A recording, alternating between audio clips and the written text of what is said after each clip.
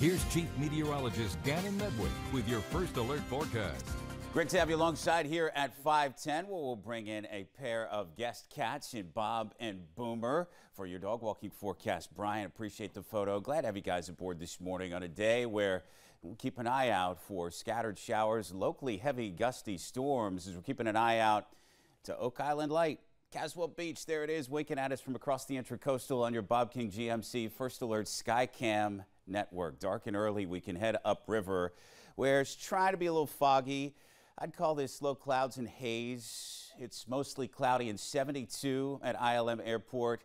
And akin to the view here from the Murchison building, the visibility not perfect, but it's not the worst. We'll be watching for some isolated fog amid muggy temperatures within a few points of 70 to step outside. Your radar already active. The latest scan as such.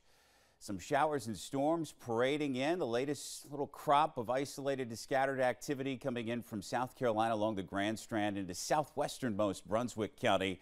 Some raindrops getting briefly thick around Sunset Beach, for example. As yet, I'm not detecting any large hail, damaging winds, or rotation in these cells.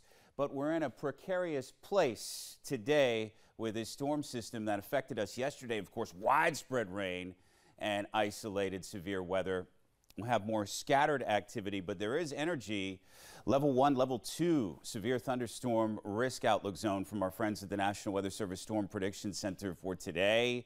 Tomorrow, that's a cleaner map. And Friday, pretty clean as well. Let's take it hour by hour, acknowledging that we have some isolated showers and storms now.